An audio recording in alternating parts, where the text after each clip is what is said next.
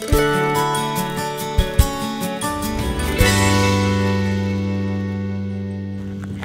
at Castle Gardens this morning here, outside of Riverton, Wyoming. These are supposed to be some really great petroglyphs out here, so we're going to go out and explore.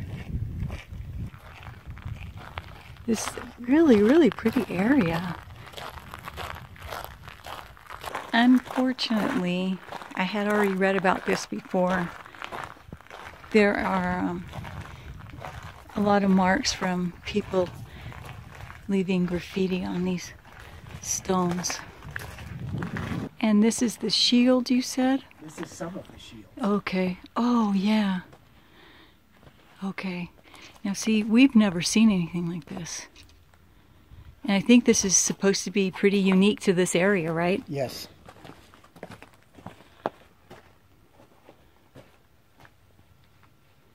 Wow. It looks like a person with the...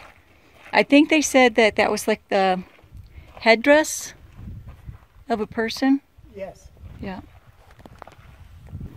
Here's a really good one of a shield with marks all the way around it. That's really good.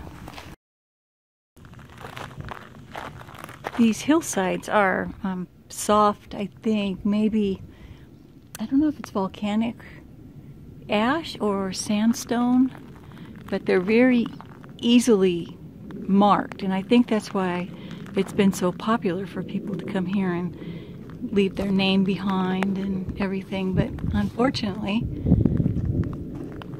they've also disturbed some of the original petroglyphs, pictographs here.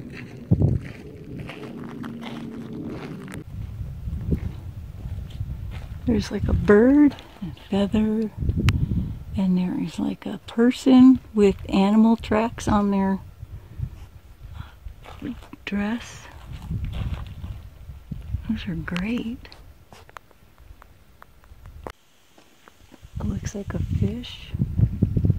And then there's a person up here. And there's like hashtag marks. And I don't know if that's a trail. Very interesting. We've been out here exploring for probably like 45 minutes or so. This is just a really great place to be. And we could definitely spend a lot more time out here. But we walked the whole trail, and it's a gravel path. I think it's a great place to come out here, especially if you have kiddos. They would have a really fun time out here, I'm sure, running around and exploring. A lot of these are protected behind fence now, but they have these camera holes cut in the fence, which makes it nice. This is probably the best that we've ever seen. All these shields on one panel. So that last rock panel was the best one that we've seen, right? Yeah, it sure is. That was amazing with all the shields there. Yep. That was really something to see. Castle Gardens is a really neat place to come and visit.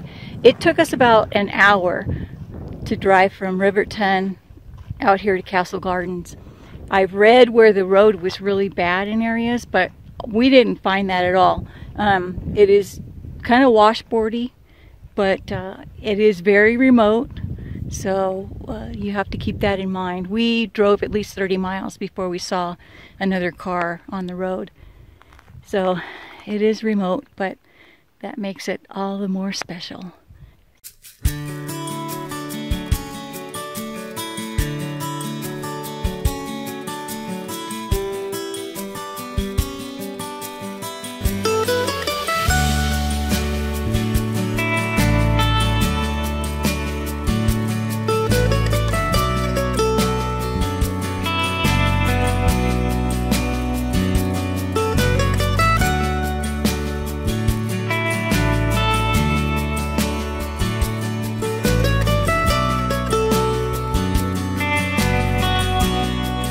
If you guys decide to come out this way, I think it's worth it.